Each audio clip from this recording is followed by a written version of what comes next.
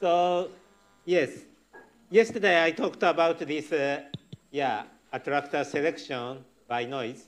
So theoretically, as a simple example of theory, for this system, you have two attractors, and one is higher growth, shows higher growth, and the other lower growth. And by noise, by fluctuation, it's so one better kind of attractor is selected. So that's the mechanism we discussed, so it works. And maybe if you attended this morning seminar, so probably in this, adaptation to antibiotics, there is a possibility that, okay, several stable states that it probably are attractor. And by fluctuation, probably by fluctuation, we are not so sure, but the one is selected, and somebody asked the question that, okay, during the process, fluctuation may be amplified or not. So you asked? Yeah, that's a very important question, yeah. That's, probably if that is the case, so even in this case, the noise level is fixed, but during this transition, so initially in one, so for example, if in this case, so if this state, so X1 state here, initially here, okay. And if you have fluctuation, then this maybe, so fluctuation is enhanced, and then it goes to the other side. So that occurs in this model. Okay, so still one may ask, okay, in this case, so I have just two attractors. So if you have many, many more attractors, is that possible or not? And actually, Tuan, in the first tutorial, he discussed about the model of this kind of something like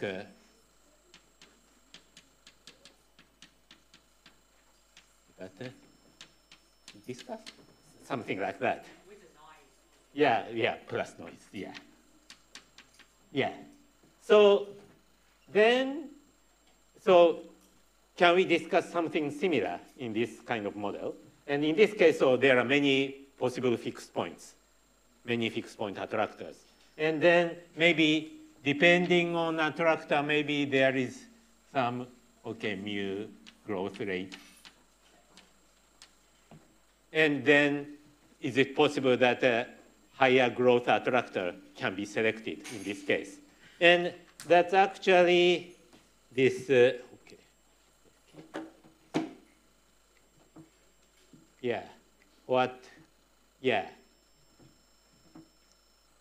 Chikara Furusawa did. And actually, Chikara Furusawa is a speaker next week, and he talked about his experiment. But when he was my student, he was a theorist. Yeah. So, and actually, he introduced the model that Tuan gave the tutorial yesterday, and so that model of this, reaction network. And anyway, so he considered that gene regulation network, and depending on this expression pattern, some attractor can do well in a given condition and grow faster. And then he checked this. Okay. So basically, this gene regulation network that is given by this kind of equation. And actually, this is a little bit a detailed model because each expression controls the metabolic process. And depending on the environment, so some metabolic state works well. So the cell can grow. But basically, the idea is something this. You have this kind of growth rate depending on this expression pattern.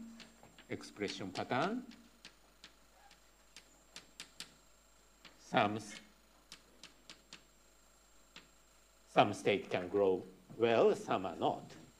And then, so he put this some condition, And then just wait.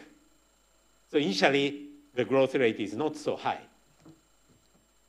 And due to some kind of noise, there are fluctuation, large fluctuation initially, and then growth rate changes, and this expression pattern of xi also changes and moves around. And finally, after some kind of up, down, blah, blah, blah, blah, blah, it goes to a very high growth state. So actually, in this case, so there are maybe 100 attractors or something like that. And among 100 attractors, so this high growth state is selected. So it works. And also, this, of course, depends on the noise level. And if the noise amplitude is within some range, so the final growth rate is something like that. So always starting from any state, so high growth state is selected around here. But if the noise level is small, then if you happen to choose initial condition that can grow faster, then the growth rate is high. But if you, in most cases, you select such attractor that has a lower growth, then it remains there. So it works, yeah. Model you introduced in the first lecture, so the steady growth model is a coarse-grained version of this underlying tangent hyperbolic model? Or what is the relationship between the two models? If the tangent hyperbolic model gives you the expression pattern and then the growth rate is just a fitness function, right? Which means that you have two levels of modeling, right? Yeah. One is so you mean the comparison with this model and this stochastic this chemical reaction network model? Yeah, what makes the consistency between two different kinds of model? Yeah. This is a little bit different. It's so in this case, so this is basically catalytic reaction network model. So this is yesterday's tutorial model. Oh, the two-state model, you mean? No. The previous slide. Sorry, the previous slide. Oh, I make it wrong that there is no association between the up and lower figure, or there is? Oh, okay. So there is basically this gives some kind of metabolic condition, and according to metabolic condition, so this growth rate changes. Yeah, so what I mean is a metabolic condition is described by one equation with the growth rate. Yeah, so basically, yeah, in this previous model, so there is no genetic control in the, for example, in this tutorials model, there is no genetic control, epigenetic control. So, but here, so this guys, if xi is expressed, this is, so you can increase this, and if, if xi exists, this reaction is catalyzed. Yeah. And if this is expressed, this reaction is catalyzed. So it's a kind of, so two level, metabolic level and catalytic. Yeah. So my question is there any way consistently describe the map from one level to the other, from the gene expression level to this metabolic level? Do you have that description already, or you just assume that something exists? This is in some sense kind of ad hoc model. So basically, you have enzyme here. And this enzyme is given by this. So this xi is that some catalyst enzyme. And so, for example, in some condition, it's better to have this kind of reaction process. And then it can grow in this case. So then in this case, it's better to produce these set. But in some other condition, it's better to produce this other, and then it's better to have this kind of thing. But if you express these states in this environment, then it cannot grow well. So that's given somehow externally in this model. Okay, thank you. Yeah. All right? So anyway, it works. Yeah. Okay, so basically, this mechanism of attractor selection by noise and growth balance works even for if you have many, many attractors. So actually, there are some necessary conditions or tricky points that for this attractor selection mechanism to work. Maybe somebody noticed already. So here, I assumed that, okay, basically if you have a higher growth state, if the growth is higher, dilution is higher. So if you have some kind of then maybe if you have a higher growth state, it's diluted higher. So that's reasonable. But I assumed that if growth rate is higher, somehow synthesis of each protein or reaction process here may increase. So to balance, to compensate the dilution, they have to produce more. That is somewhat reasonable, but how this is possible is not completely understood here. And actually, so we can check, depending on this, so choosing a cell with a higher growth, it happens to have a higher growth, it happens to have a lower growth, and check if this is true or not. So if this growth rate is increased, this synthesis rate increased accordingly to the dilution state, then independent of fluctuation of x, or growth rate mu, so you have same x attractor, x state, because if this is mu, this is balanced. But if there is no balance at all,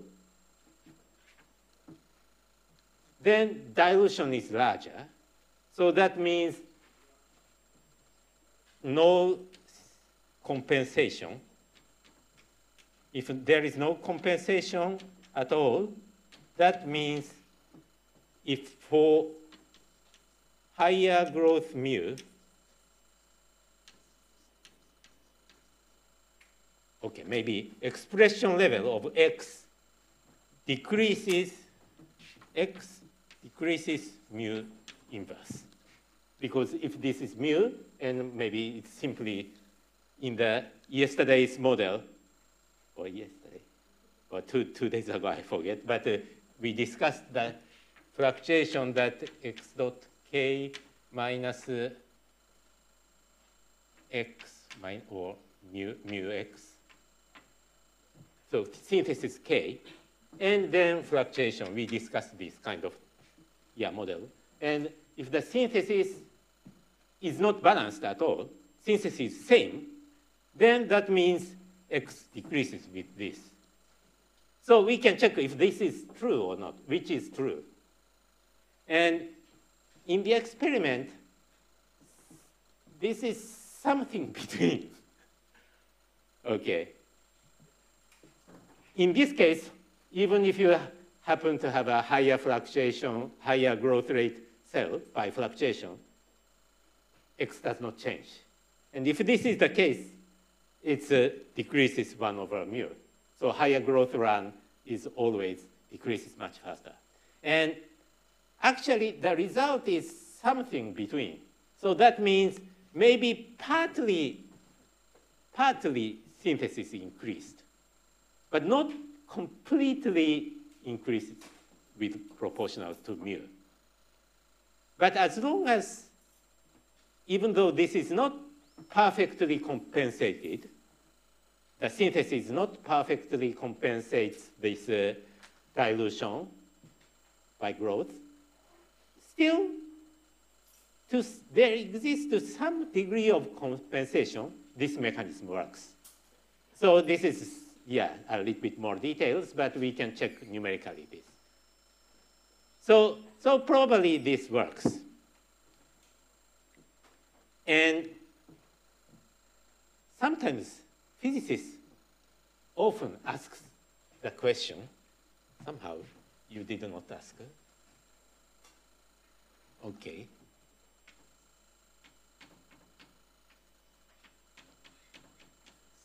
Such kind of thing, plus eta t. And then higher growth attractor is selected.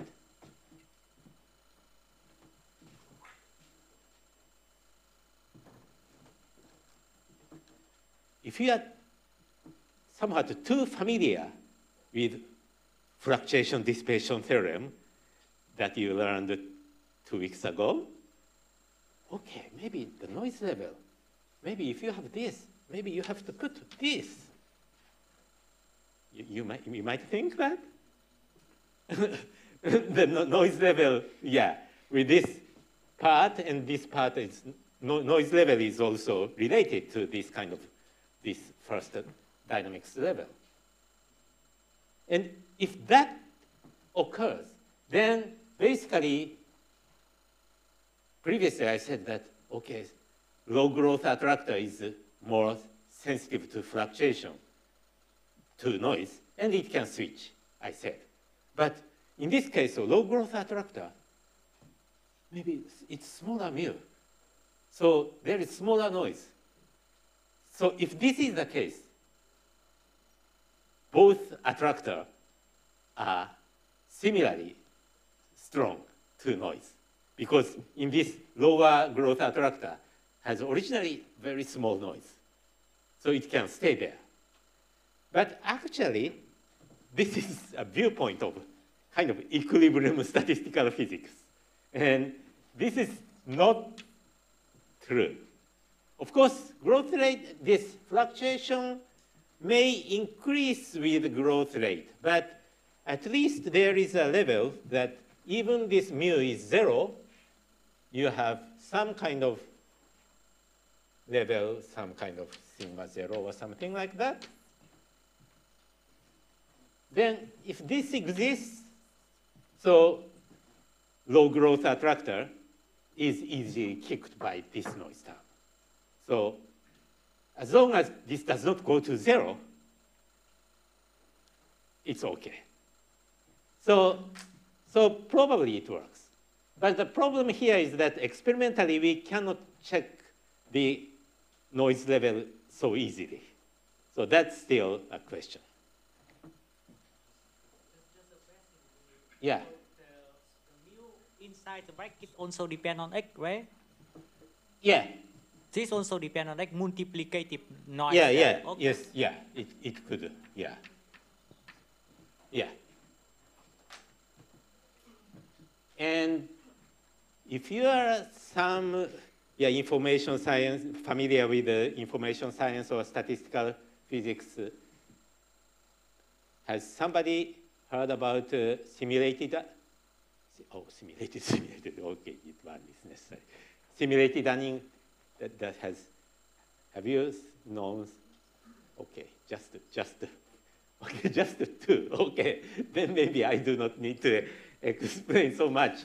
But there are some techniques in statistical physics or optimization problem, and that is called simulated annealing. So that's a kind of powerful tool for optimization.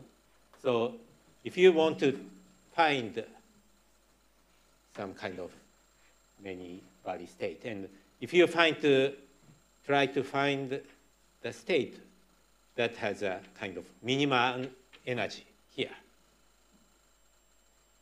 But if you try to just decrease, so to find so energy decrease and for given temperature, then maybe it can be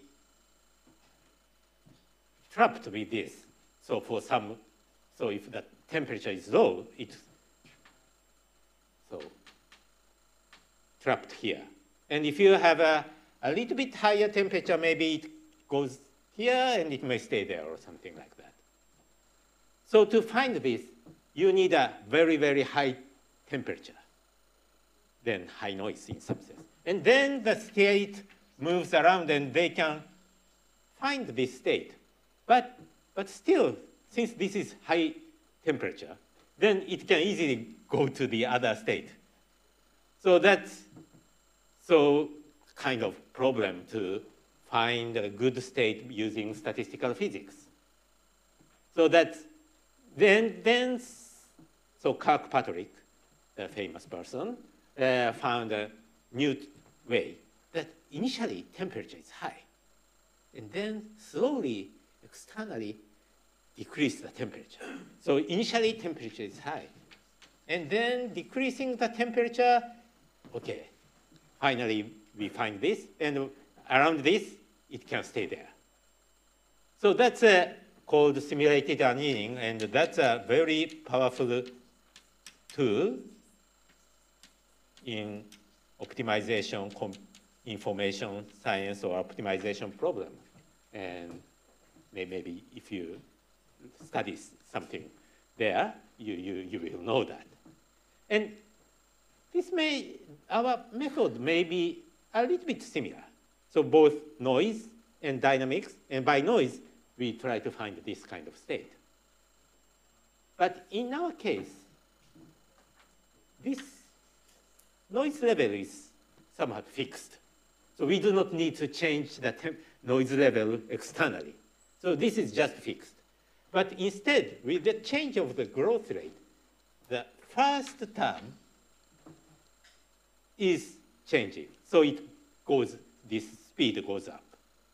So comparison between this and this, okay, relatively noise is fluctuation effect is smaller. So we do not need to externally tune the temperature. The noise is just fixed. But due to the change of the growth rate, and the growth rate, higher growth rate is found, then it goes here, so we can find here. So actually with this, so some information science people or some optimization type people are trying to apply this idea, attractor selection, to use their problem. So that's one comment. Okay, this is a comment for those who know simulated annealing. Yeah, often, okay, they ask, okay, is it related to simulated annealing or something? So they ask the question. So this is the answer for them. Okay. Okay, this part, okay. So this is a little bit related to morning's seminar. So here, we need to assume multiple attractors.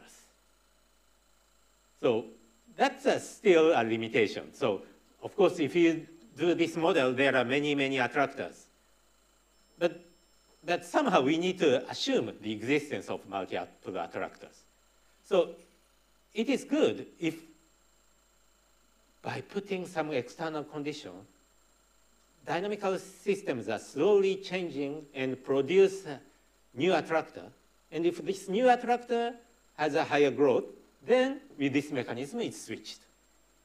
So that's very ideal, and probably maybe we can explain this tomorrow's seminar's adaptation to antibiotics. So, and actually there are several ways to introduce many attractors. Yeah, actually there is some kind of epigenetic process, and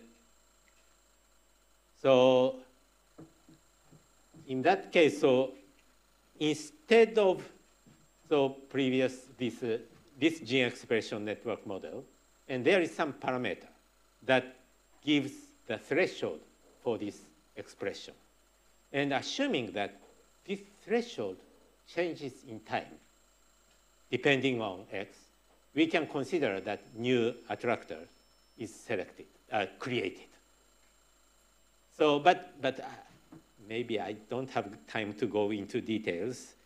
So if you are interested, yeah, please refer to the original paper, or you can come to ask me. Okay, so maybe okay, these are also related to morning's lecture, is that, okay, this attractor selection mechanism, the adaptation by that, it's due to noise. So maybe it takes some time to find a good state. And so it's not so efficient. In the beginning, I said that, okay, there are signal transduction network, and to choose some kind of relevant state. So if this cell is often encounters such environmental condition, then it's better to evolve such signal transduction network. So in that sense, initially, we have this kind of generic adaptation mechanism. And later, maybe they find an evolved network to fix this. So probably this will be the course of evolution. So of course, we need further experimental confirmation to check if this kind of attractor selection mechanism really works. And actually, if some experimentalists confirm this, I think he or she will be probably awarded by Nobel Prize. Because in the immune system, immune network, initially people believed that for some kind of virus, we need some kind of specific antigen. So for this, so some kind of specific antigen. So we need to prepare all these sets in our body. So the first study of immune study, people believed that. And later, okay, this is not true, because it's very difficult to imagine that our body has already prepared all possible networks to adapt to many different virus or bacteria or something like that. And then there is some discussion that how this can be generated internally. And those, they confirm experimentally. So that was Tonegawa, who got the Nobel Prize. So if this adaptation, now people believe that it's kind of prepared by signal transduction network. But maybe this kind of generic mechanism exists. And then, so you don't need to prepare beginning, and later this may be used. So probably, one can get, Nobel Prize or something. Maybe you will get that, I don't know. But if you are interested in doing biology experiment, then maybe you can do this challenge. Yeah. Okay. Okay, so that's the latter part. So maybe if you are interested, you can read this kind of paper. And this is what Yuichi also discussed, this morning. So I skipped this. Okay.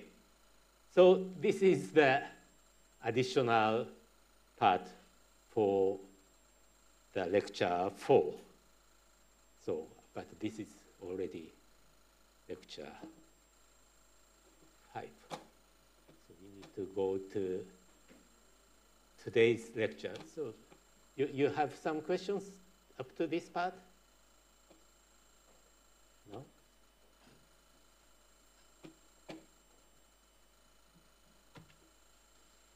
Okay, so I come back to the other facet of this adaptation. So that is some kind of homeostasis. So mostly essential variable or many gene expression levels or something like that, come back to the original level, completely or incompletely, but it comes back to the original level. And that is called homeostasis. And so independent of this external environment. So the question is that how such kind of robustness or homeostasis is possible.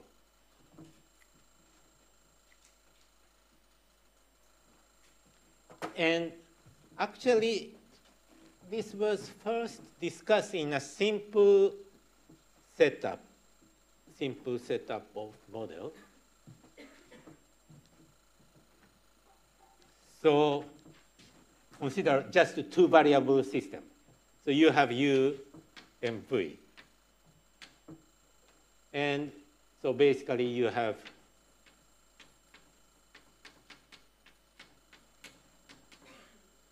and then some kind of external condition, maybe some external nutrient abundances or something.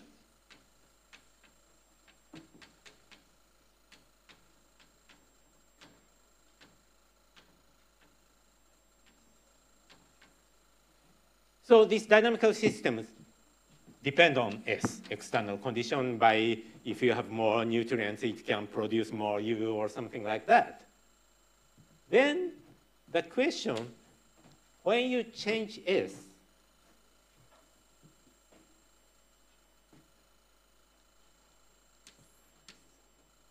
here, if you change S to some kind of S0 to S0 prime somewhere here, and is it possible that initially maybe you start hits here, and then maybe by changing this, maybe it may increase.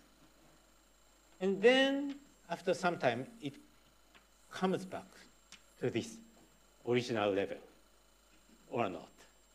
So if this is the case, so it's a completely adaptation. So in the first sense, it comes back to the original. And actually, so the Koshland, the famous biophysicist about 50 years ago, called this kind of, if U comes back to U star completely, or perfectly, maybe perfectly.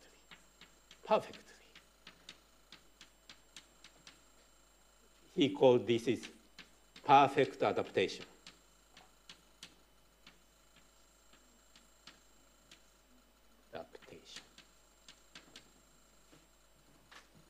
So in this case, so independent of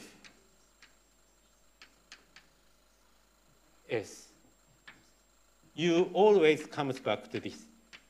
And this is independent of S. So that is the perfect adaptation.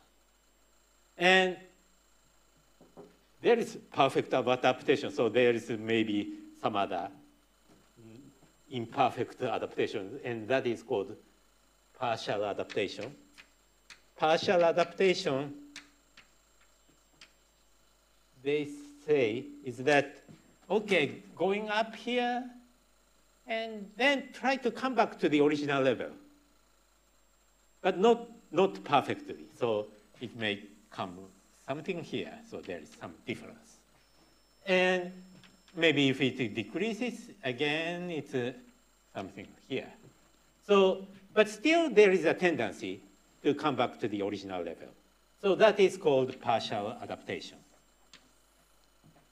And actually, okay. Yes, okay, sorry, this is time. Yeah, I'm sorry, yeah. Yeah, so of course, in this case, maybe not all variables. So if your organism has many variables, maybe some variable, some gene expression or some protein concentration show perfect adaptation, and some may partial adaptation, and maybe some others do not show any adaptation at all. So no adaptation means something like, okay, if you have this, it's just changing continuously, increasing. So no direction to come back to the original. So this is no adaptation.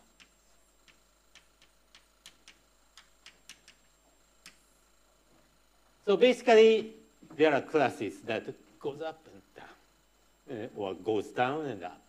So this partial adaptation, if this completely comes back, maybe this is perfect adaptation. And if just increases, or if just decreases, then this is no adaptation. So some proteins show perfect, some show partial, and some, show no adaptation at all. But as for dynamical systems,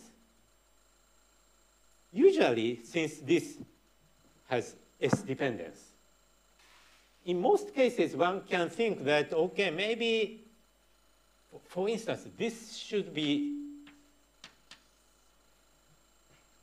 not so easy, you might think. But actually, several dynamical systems can show that. And so, for example, if you consider these two variable systems, then since this depends on S, and then you have a fixed point, this is fixed point. So the question is that, okay, U shows perfect adaptation, but V does not. And it is rather difficult that both show perfect adaptation, because that means these systems do not depend on S at all. So at least, we assume that we change environmental condition and that affects this biological system. So at least you need some kind of this. Then maybe in what kind of dynamical systems you can show that U star shows perfect adaptation and V not. And actually, we can consider several examples like this. And maybe I talk about the, first example here a little bit more.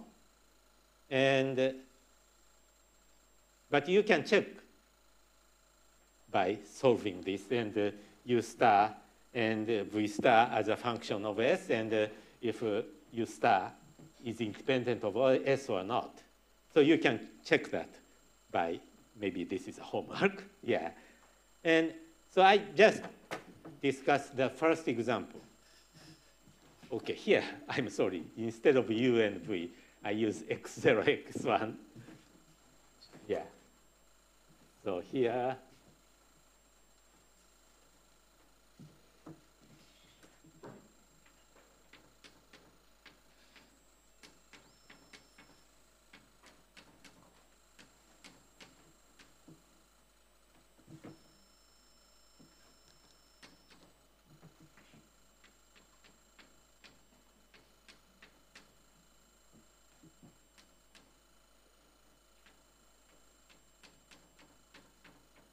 maybe there is some parameter.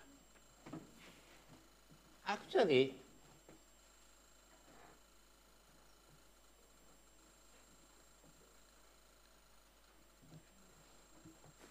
this kind of reaction process, one can easily think of that.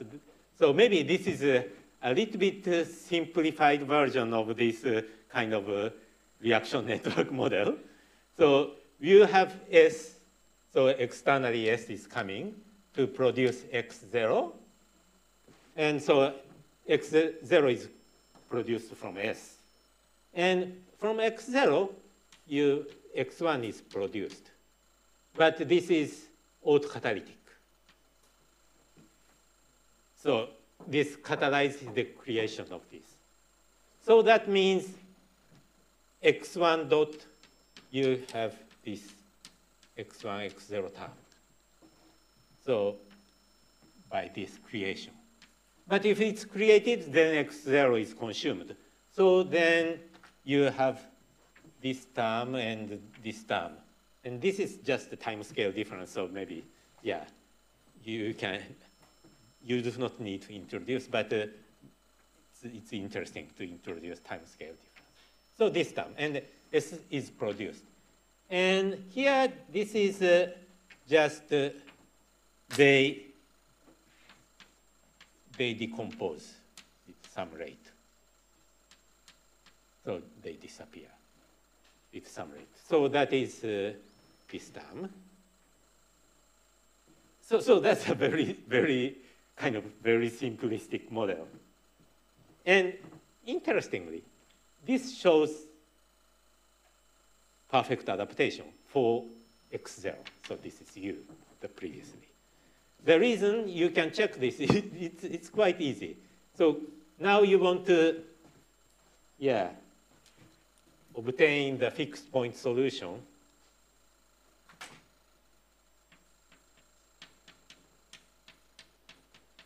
So that means this is 0, this is 0. So, but with this is 0. So that means this easily goes to this equation, x1 equals 0, or x0 is always 1. And since we are discussing that there is some kind of chemical reaction going on and existing, so we do not discuss this. And actually, this is unstable or something like that. So then, that means from this equation, this equals 0, we get x0 equals 1. Okay, x0 is produced from S. So it increases, this ratio increases with S. But this is independent of S.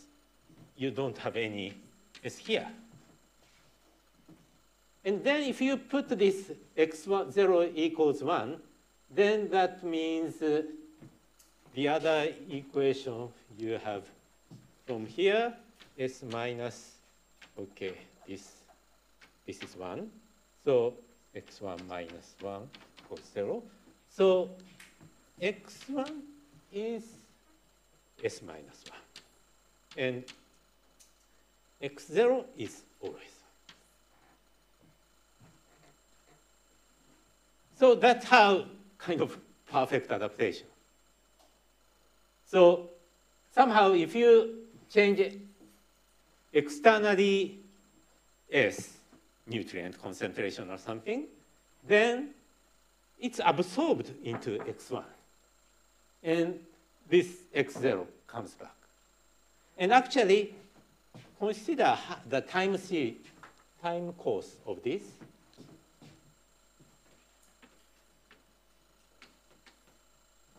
So x0, x1. And at t equals 0, assume that S0 increases to some higher value.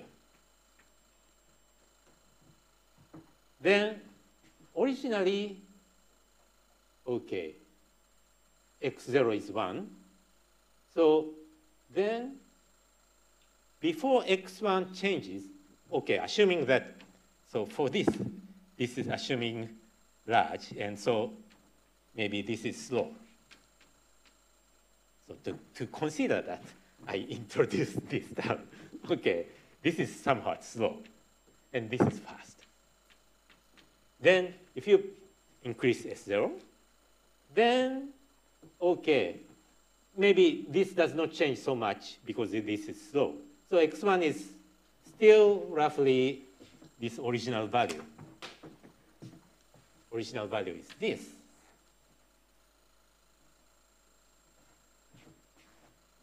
So still S0 minus 1, x1 is still there. And then you have increased S0 plus S0 is increased to this. And then, so that means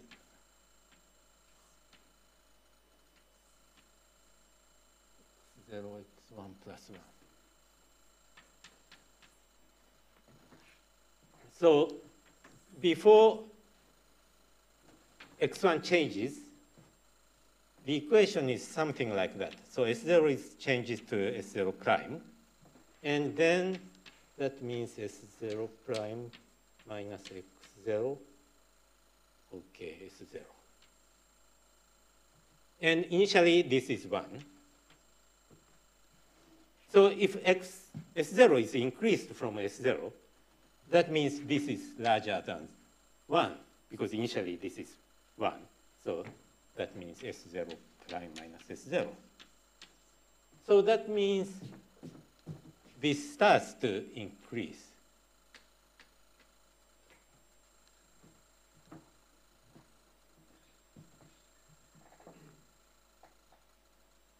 It is.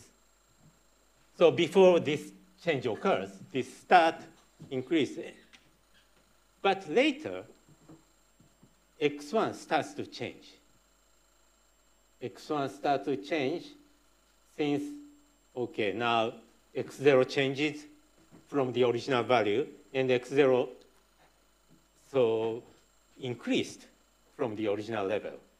So that means x1 maybe is somewhere, x1 is originally as minus 1, but they start to increase. Or maybe they start to increase much slowly because tau is large. And then, okay, if x1 increases, then this term increases. So that means this, so the difference between this is decreased. So even initially S is increased, so this is what's positive, but this becomes larger. So then at some point, so this growth stops and then starts to come back. And according to this estimate theory, it should come back to 1. Finally, it goes to this state. So that's how this occurs. While, so this increases to S0 prime. So that's a kind of simple adaptation mechanism. So there is first change of this, and initially this is influenced by external, kind of environmental change. But this is absorbed by x1, and then x0 comes back. So that's kind of simple, the most simple mechanism for this adaptation. And so you can discuss some other cases for, maybe you can discuss other model of this kind of these. And actually, for these also, one can consider some kind of chemical reaction or biological example corresponding to this equation.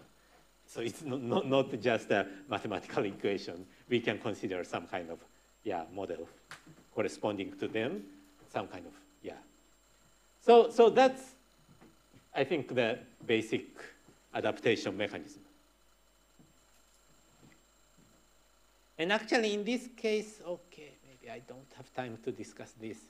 If you are interested in this case, so actually, so you have changed to, so this has a peak here from S0 plus prime. So for example, S0 to 2S0. And then if you change 2S0 to 4S0, again, this transient value is roughly same. And so we can check this by some kind of numerical or analytic calculation in this case. And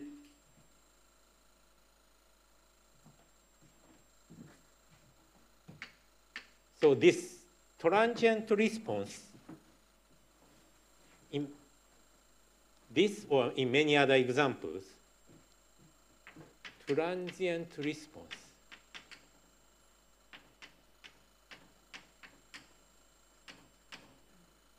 depends only on the fold change. Fold changes means that if you change this external change twice by the value of factor of 2, then it's same.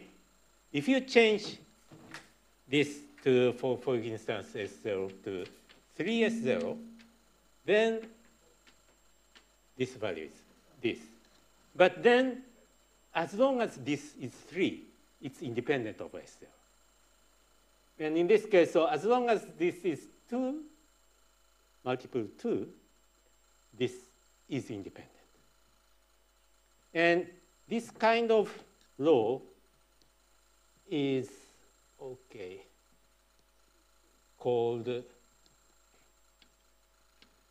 Weber-Fechner law originally in psychology.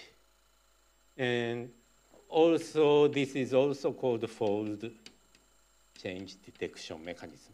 And that is known in many cells. So this is originally psychology. And this is cell.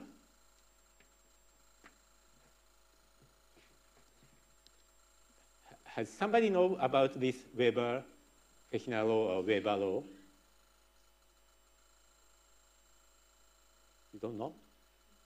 But everybody, so in their experiments, they know. So when we are in a dark room, and if you come into a bright room, okay, we detect this change. And actually, but after some time, we are used to that. So this is a kind of adaptation. So we are not, it's bright, too bright. Initially we thought, but now after some time it's, so in this case, so what we feel in brightness is something go up and going back, down. And then how much we feel this brightness. Is that original level? And so how you measure this, so brightness of this lux. And then if you're in a very bright room, just add 100, some 100 lux or something 100. And this is 1,000. It does not change so much. But if you are in a 100 lux room, so it's a very dark room, then adding 100 is twice. So it's, it's too bright for me. We feel something like that. So in that case, so we change the detection, not the difference, but some kind of how much it increases. So this is kind of fold change detection. So that is first known in kind of, Weber-Fechner law. But this, interestingly, this exists even in cells. And probably the maybe simple mechanism for this is, okay, maybe there are some other theory for discussing this and using some gene expression network model or something. There are several studies for that.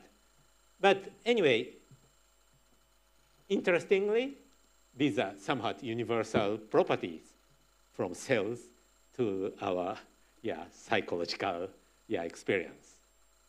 So that's so kind of adaptation. Anyway, you can see that, okay, we usually used to this new environment. So initially when we put to in a very bright room, okay, we feel kind of, but finally after some time, we do not feel that. And also this is also true about the sound. If it's you are in a very noisy room, initially we feel very, very noisy, but after some time we are used to to that. And actually, this is, maybe you can see. So in some sense, this is quite universal from cells to our human experience. Yeah. So that's, yeah, one thing. Okay, so there's, yeah, you can discuss something. Okay, is there a question? No? Okay, but we discussed just a two-variable system. But you know that in our cells, there are many, many proteins and more messenger RNAs. And so you have thousands of genes and thousands of messenger RNA, thousands of proteins. So you have this kind of, so many of this. So gene expression level.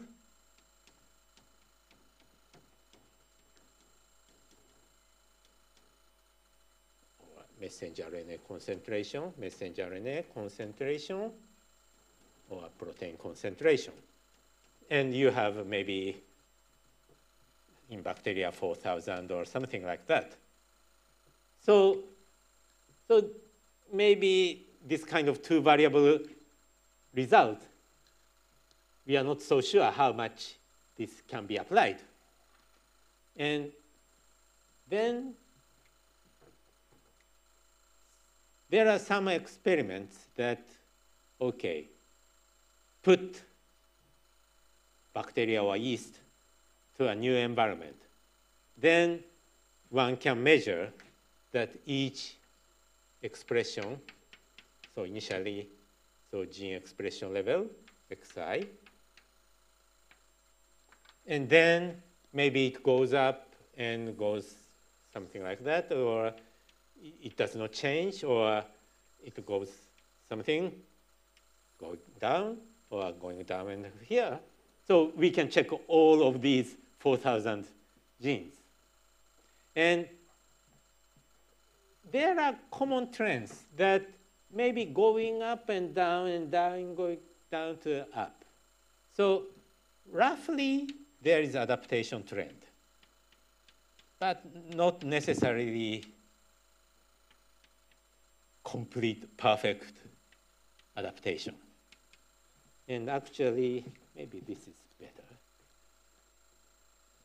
So this is an experiment by Israel group, Brown's group.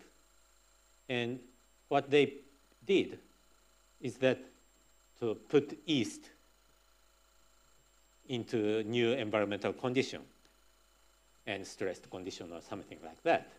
And then, okay, and he measured maybe 4,000 messenger RNA. And some go up and down later, and some go down and up or something like that. And what they plot, this is that, I wrote here, this original level, x0, and this level of xr, so response regime, this may be lower than that. And then final level. Final level is xa, I hope, adapted or xa. So we have three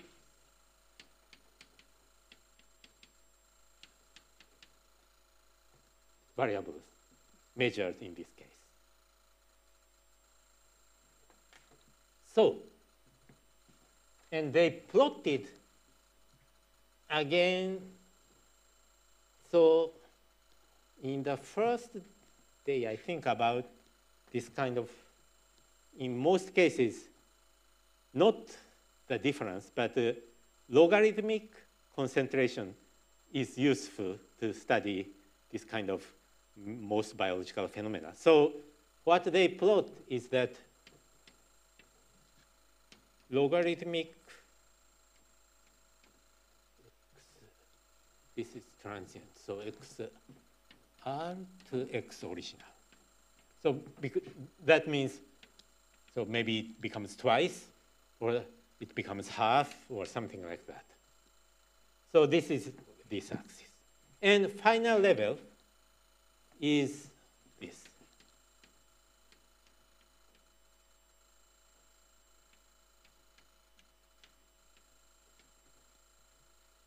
So if every gene shows complete perfect adaptation, that means this comes back to the original. So this is 1, so maybe this is 0. So every gene should. That is a perfect adaptation. So at some 0 here, so maybe it increases somewhere, but it comes back to this level. So that is expected if all genes show perfect adaptation. And if nothing happens, if something like that, or it's no adaptation at all, so, okay, maybe x0, it go up, and finally it stays there. So that means this and this are roughly similar. So if it's grows, decreases, this is similar. So if there is no adaptation, that means this is basically similar. So that means this and this are basically same. So that means this slope 1. So this is the case that there is no adaptation at all. So this is the case for no adaptation at all. This is the case of perfect adaptation. And so they plot this, and the results are here. So something like, you can see this is, somehow this slope is 0.6 or 7 or something like that. I forget, 0.7 or something like that. So that means there is trend for adaptation, but not perfect adaptation at all.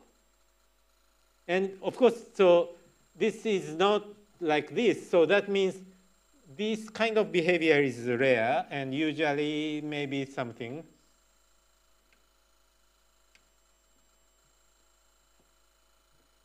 So this is kind of adaptation in very high dimensional space. So 4,000 dimensional space. So the next challenge is why this is so. So we discussed the two-variable system. That is easy to understand, and that is good. But this is too difficult. And actually, there is no complete answer for that. But here, so you are familiar with this model now.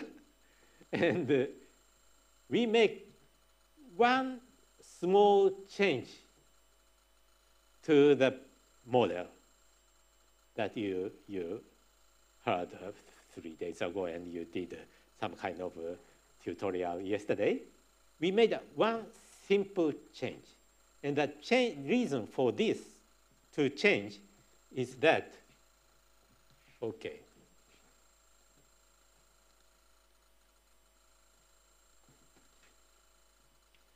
in this previous model, we show that, this,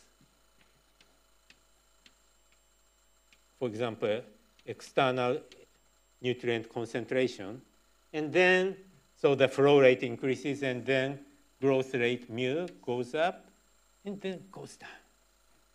Something like that, we show.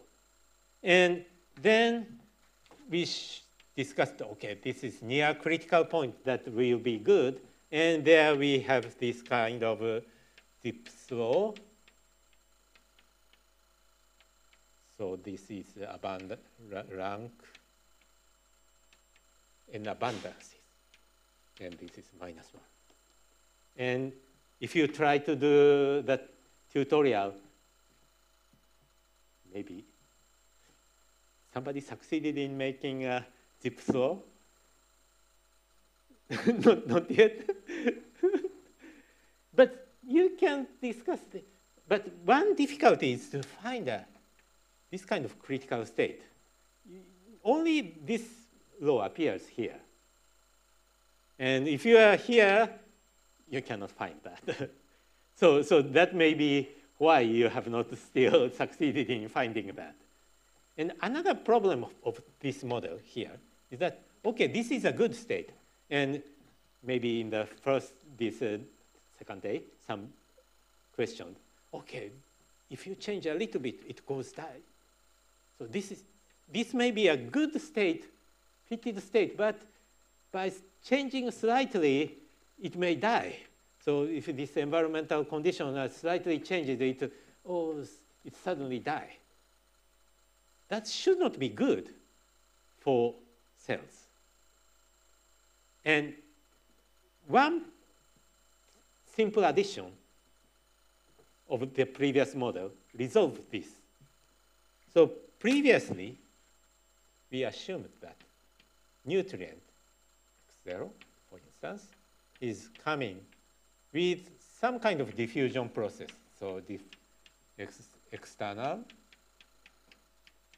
So yeah, actually, in yesterday's model, you try to do is something like that. So that's why if you go here, this maybe flow rate is too high, and then this cell will be too much of this. So in the actual cell, the transport of nutrient is not so passive. So this is passive diffusion. But usually, they are transported by some other, so they make some kind of transporter in this membrane. And then this transporter enzyme, some protein, try to pump in. So it's not like this. Now, this is something like that, okay. But transporter, some chemical. And maybe transporter square or something like that. It depends on that. But anyway, this transporter produces this, yeah. So depending on the activity of this transporter, how many transporters are produced in this cell, this transport is higher. But if X transporter is not produced at all, they cannot pump in. So, or maybe you can assume that this can be, yeah, penetrate out. But anyway, maybe this is square or this is first order or something like that. But anyway, this kind of thing. So just we add this. So we assume among this network, some chemical X100 or something is a transporter. Or you can assume that maybe there are several transporter species. But depending on that, this can be transported. So the flow rate is changing by that. Then just others are same.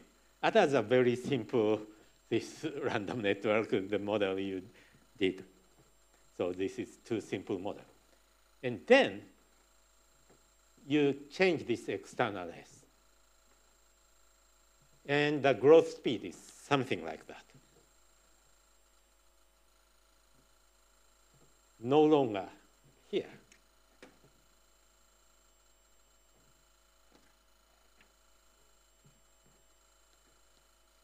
Or you may find, okay, this may be Monod's model. If you hear the other lecture, okay, we are not intending to make a Monod's model, but something, we have this kind of growth rate external, something like that. So this big problem of this, okay, this does not appear. And around this, always this kind of behavior. So if you're in statistical physics, okay, this power law may be a kind of a critical state.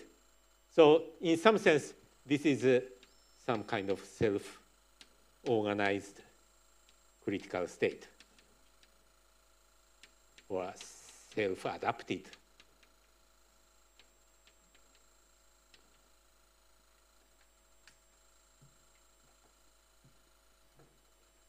So that means now this growth rate is quite robust to external change. So in some sense, this growth rate shows perfect adaptation, even if you is too larger. Maybe if it's too lower, it cannot show. But for this region, the growth rate shows adaptation, perfect adaptation. Yes? The equation for x0 is modified by x0 multiplied to x transporter, but what is the equation for x transporter? X transporter is just one of these enzymes.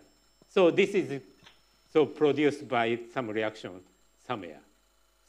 So you previously have okay, some reaction network, and maybe it's not good to put this X transporter in the just the next side of this nutrient.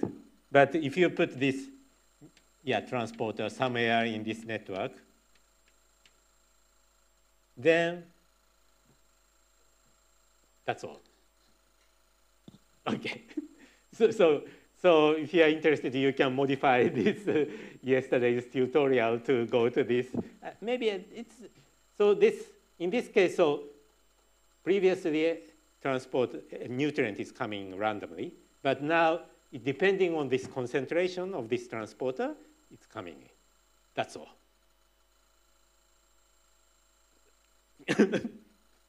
Okay. So you can try. And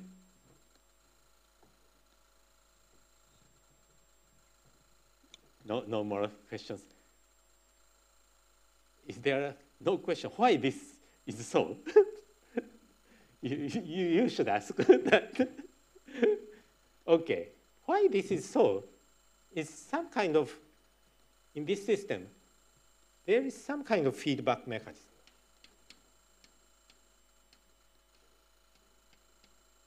So in the previous model, if this nutrient external is too large, so external is large, okay, this increases. And then mostly this component. And you cannot produce many other catalysts there. And then finally, the process to go to next level is hindered and stops. And there is no growth. But in this case, if this is too large, then that means this transporter, because there is total amount of chemicals is so finite. So if X0, this is nutrient, increases, accordingly, X transporter decreases. Because this occupies more, and this is harder to be created. So this is, then that means this decreases. So this decreases the flow of X0, decreases. So then X0 decreases.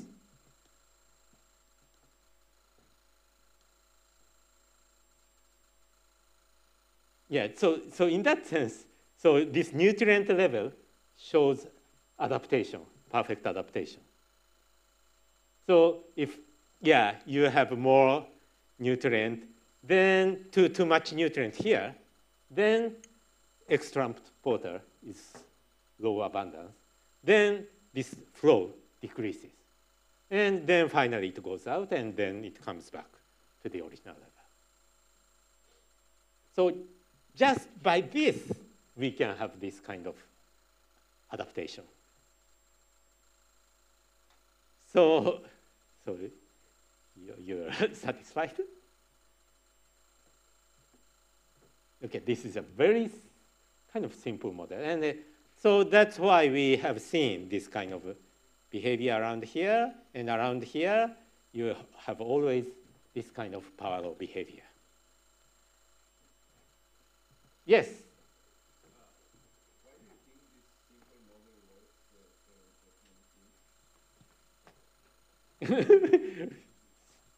Mysterious.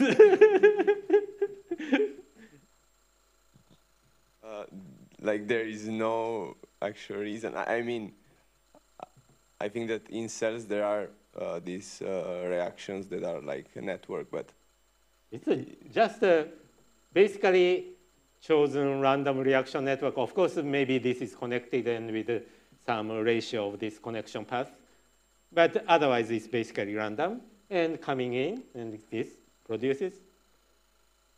So one possible answer, okay, maybe biology is not as so finely tuned system. You can produce something like this, and you can have basic properties there. That could be one possible solution. I don't know. That may upset many biologists. I don't know. So somehow this works magically so well so far. Yeah. Yeah. And okay. Then,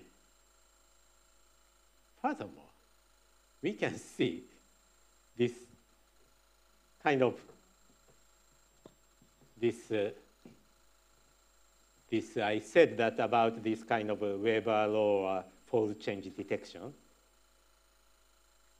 This works. If you change S0, external nutrient, to twice of this previous level, then initially, of course, if S0 is increased, okay, initially this flow is larger, and so this value increases. But then, as I said, this value becomes smaller, and then the flow rate decreases, and it finally comes back to the original level. So initially increases, and then comes back to the original if S is increased. And then, so what we did is that, okay, we make that initially from 100, actually this model somehow 100, but 100 to 200 to S0, and 200 to 400, and 400 to 800. And the time course is something like that. Goes up and comes back to the original level. And interestingly, this transient dynamics is independent of the original value.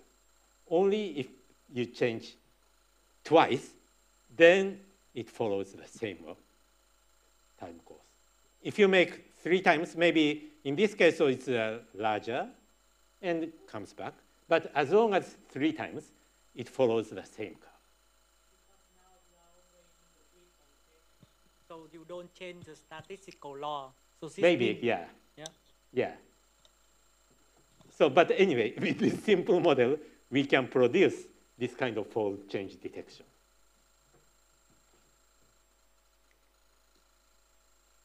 And actually, in this model, so there are many, many components.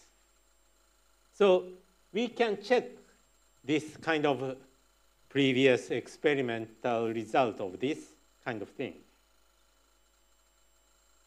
So that's an experiment of messenger RNA.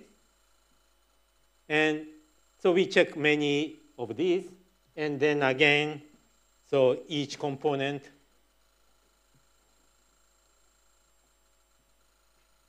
actually, in this case, so it's slightly different. It's if you increase X or S is increased, then X0 initially increases and coming back. Then if you measure all Xi, basically it first decreases and tries to come back to the original. And then again, we plot this XR versus X0 to final value XA. And this is the result. And again, so if it's perfect adaptation, this is flat. And if no adaptation at all, this is 1. And somehow, this scattered around the slope of 0.7.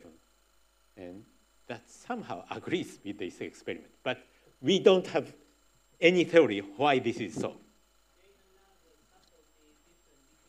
Model and the model that we discussed about yesterday, because in the mean field description of that yesterday model, the equation should look different, because that model have xi plus xj go to xl plus xj. And this model is, when you show two species, this is an autocatalytic model. No. We are not using this two-species model. This model for other, so except the transporter, this is again the same one. Completely same one. And some of this K is just happen to be a transporter. That's all. Yeah, but for the nutrient, the equation is autocatalytic. Nutrient, of course, nutrient cannot catalyze anything, so nutrient comes in. Yeah, but what you have written there, x0 multiply x transporter minus x0 is coming from the equation for the autocatalytic equation, no? If you go back the No, x0 is a nutrient, so it's so within this x0 in the inside, so x transporter is somewhere. Yeah, this is what I mean. But of course this is finally produced x0. So in that sense, maybe there is some kind of autocatalytic nature here. Yeah, sorry, maybe I missed you of the terminology. So I call this equation their autocatalytic equation, because in the first previous few slides you show that equation with x0 and x1. Oh, sorry. Sorry. I'm sorry. So this is S. Okay, now it's clear. I'm sorry. Okay. You are correct. I'm sorry. This is external, nutrient concentration. No, not internal. I'm quite sorry. So this is, because this is transport from external. So this is external, concentration. So that is, in this sense, it's just a parameter. So it's given externally. Sorry. Thank you for this pointing out. Okay. And so far, we don't have theory why this happened to agree at all. So now you feel this is more magic or something like that. I may sometimes call, okay, this is Flusser magic. Flusser is so good in simulations, and when we do it, he always finds a very interesting result. And so when he was a student, okay, he might be a kind of magician. But now he's doing experiment. And again, in the experiment, he's doing a very, very interesting result. Sure. Okay. This is somehow this kind of ideal cell model. Of course, maybe there are some kind of unsatisfactory points, and you can discuss that. But just this simple model, you can have optimal growth is achieved and adapted, and you have seen power law abundances, gypso, as long as the external nutrient is sufficient, and adaptation to this high growth state with fold change detection. And this fold change detection is also observed in many cells, and also general trend of this kind of adaptation across many components. So So this is, yeah, quite, yeah, interesting point.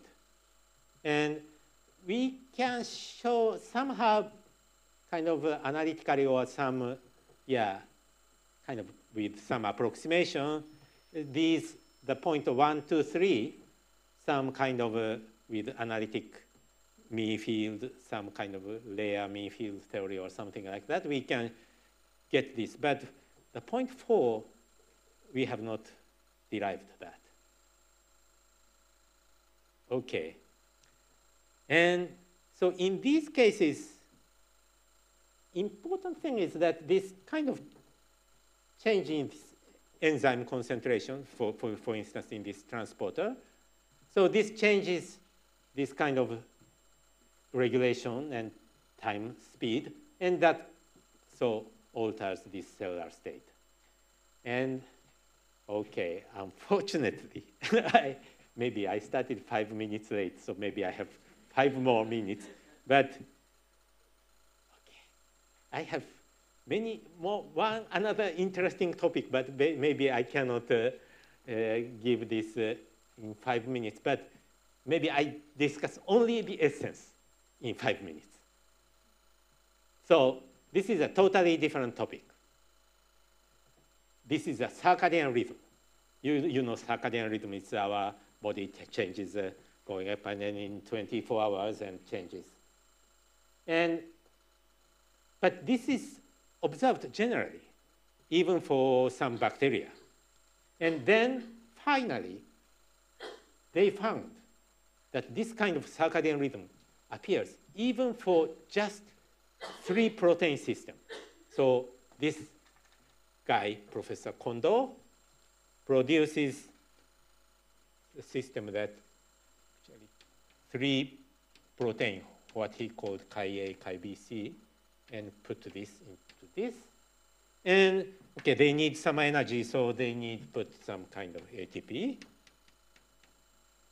That's all. And actually, even though he uses 3 proteins, but basically,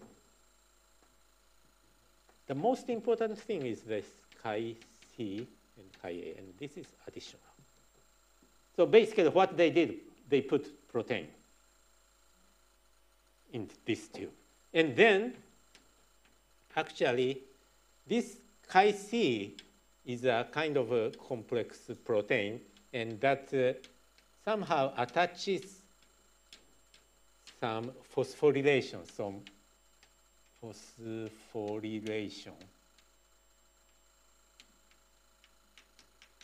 So there is P, so this is attached here. And this phosphorylation level shows 24 hours. So what they found. Okay. Theoretically, most puzzling point is that they change the temperature of the system. You know, the reaction speed, or the reaction speed changes with some kind of exponential minus some kind of activation energy over kT, or something like that. No. kT over exponential. Yeah.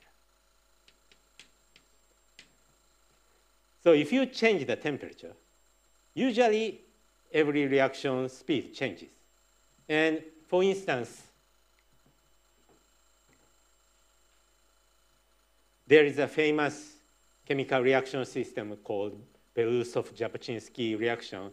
You may have heard about that. That shows some kind of oscillation. And in that case, so oscillation period changes drastically, as expected from this form, with this temperature. This period changes. But in this case, the period is almost insensitive to temperature, even though they increased 10 degrees or something like that. Still, there's slight difference, but basically it does not change so much. so compared with this. So this is a challenge for theorists. Why this is possible? And so unfortunately, I cannot have time to give a detailed answer for that. Maybe first, if you change the temperature, initially there is some change, but finally period comes back to the original level. So that means period shows adaptation to temperature. Temperature change. Okay, so what, actually, okay, Tetsuhiro Hatakeyama, when he was a student of mine about 10 years ago, I think he solved this mystery. And the basic, okay, I don't have to go into details, but the essential point is that reaction rate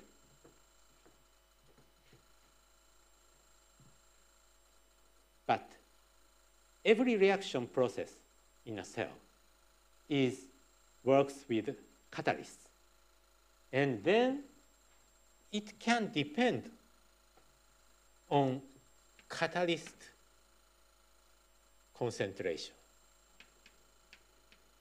So that is catalyst concentration. And in this case, so okay, actually, Chi A is a catalyst. But they put this here. But it can be free catalyst concentration. Free, I means that in this kind of system, okay, this is a little bit complex reaction process, but this Chi C molecule have 6 sites, and each site attached phosphorylation. So they have phosphorylation, attach, and 6 sites are attached. They go to an inactive form. And then this loses that and this. So basically, this is a kind of cyclic process. And that shows this oscillation. And what this is important. In this active form, so to go here, this catalyst is needed. And if you increase the temperature increases, then this increases, so active form is increased. And active form, so they try to attach a phosphorylation. So when this attach the phosphorylation, they use this to attach this phosphorylation. They use catalyst. So this catalyst is used here. So if catalyst is used here, then freely used catalyst decreases. So you put this catalyst here, and then so here in this pool, you have A, but A is attached here, and A is attached here. Then this decreases. So if you increase the temperature, more catalyst is attached. And then freely used catalyst decreases. And then this decreases.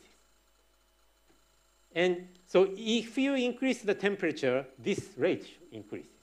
Accordingly, this decreases. So we need more calculation that it really cancels out. So we need to do the simulation or a calculation to show that.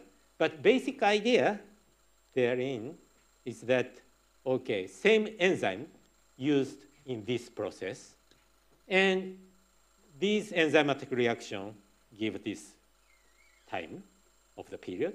And increasing the temperature, many of these enzymes are bound to this region. And then free enzyme that can be used decreases. And accordingly, this rate R is almost insensitive to temperature.